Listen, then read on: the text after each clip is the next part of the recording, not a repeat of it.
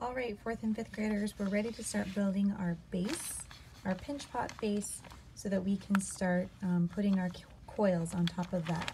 So you should have this little baggie that Mrs. Snyder will give you with your number on it, and inside there should be 2 pieces of clay.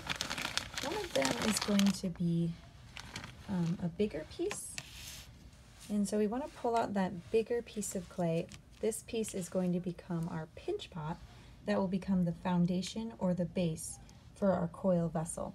So the first thing we're going to do to create a pinch pot, we've got this whole process here. We have a piece of clay.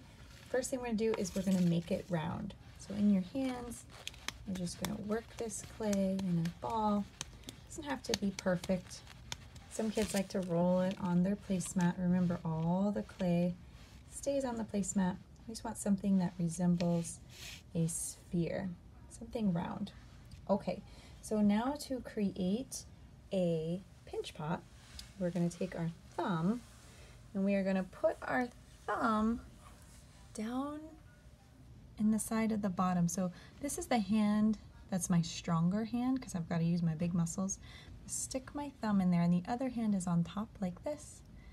So I'm sticking my thumb all the way in until I can start to feel like it's here. I don't want to get it all the way there because then it would make it too weak. So I'm pushing it in a little ways. Okay, now I'm going to pull it out. Should have something that kind of looks like that. The next step is I am going to create a duck bill.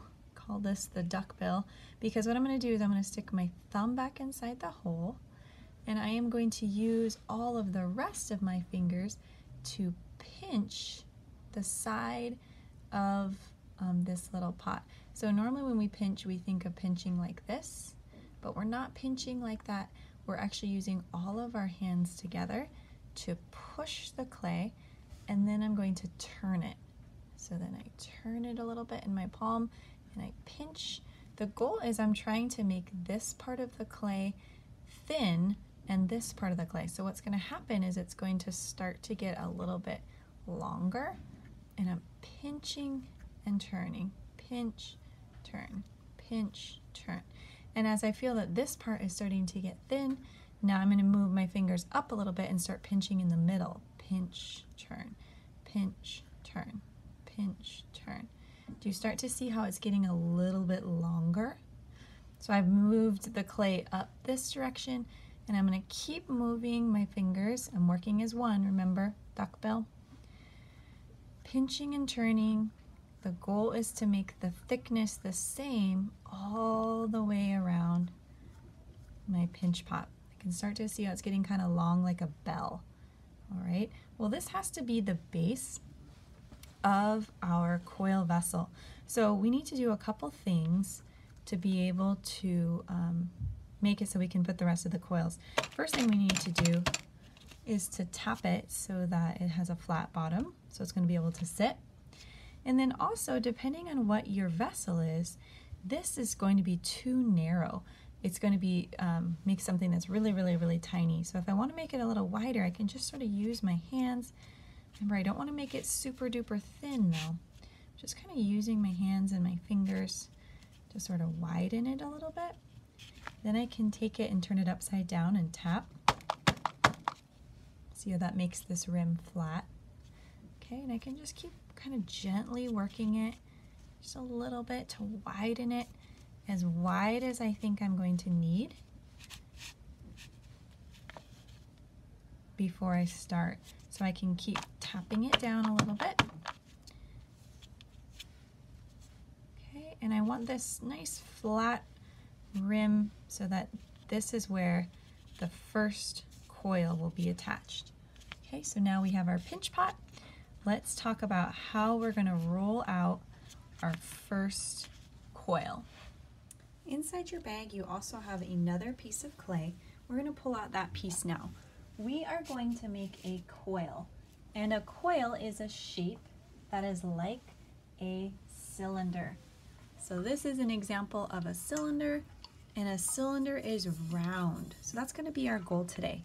Now, boys and girls, you might already know this about clay, but clay, the more I work with it with my hands, the drier the clay becomes. So we have to work quickly, and the more and more and more we do this, the drier it becomes. So we're going to work trying to keep our hands off the clay till it's ready to roll into a coil. So to start with a coil, we have our piece of clay. I want you to take your fingers and I want you to squeeze it out like a hot dog, long as we can to start with. Okay, so now we've squeezed it out kind of long and thin. Our goal is going to be to make our coils as thin as our pinky. And here's how we're going to do it. It really helps to stand. So right now I'm standing in front of my coil. I'm going to put my fingers, and the goal is that the clay goes this way to make the cylinder longer. So I'm going to take my fingers and I'm going to gently press all the way down to like my wrists. I can even bring it back a little bit. Go like this, bring it back. Go like this, bring it back. I'm not pushing too hard. So I'm going to show you what happens to a lot of kids as coils. They push too hard, and then what happens is they get a part that's flat. So they have a part here that's kind of sticking up. To get it to be round again, I've got to use my fingers to push that down a little bit, and gentle pressure to roll it out all the way to my wrists and back. It's a little hard with this placemat. Out and back. So our goal is we're putting a little more pressure here, and my fingers are sort of spreading as I go out and back. Okay, we don't want to do any of this, okay, because what's going to happen is we're just going to push the little grooves down. It's more of a rolling motion, like we're using a rolling pin, out and back, out and back. I can even do it with one finger. It doesn't require a lot of pressure, but that requires it to roll around and around. So our goal is to make a round, cylindrical coil. To attach it to our base, we've made this perfect coil, so keep working on yours till yours looks perfect. And you also want it to be big enough that it's going to be able to go around our base. We're going to add this first regular coil without doing anything to it. So in your toolkit, you should have a tool like this or another rib tool that we're going to use to score the rim of our base. So by scoring, we have to really deeply rough it up, because this is going to allow us to put water inside, and it's going to act like a Velcro to Velcro the two pieces together. So be okay with really making that rough. And I'm going to also score one side of this that's going to attach to the base. Okay, now you have your little container of water. I'm just going to use my finger with a little bit of water, and I'm going to go around the rim. Remember, this is like the little glue that's going to help stick the two pieces together.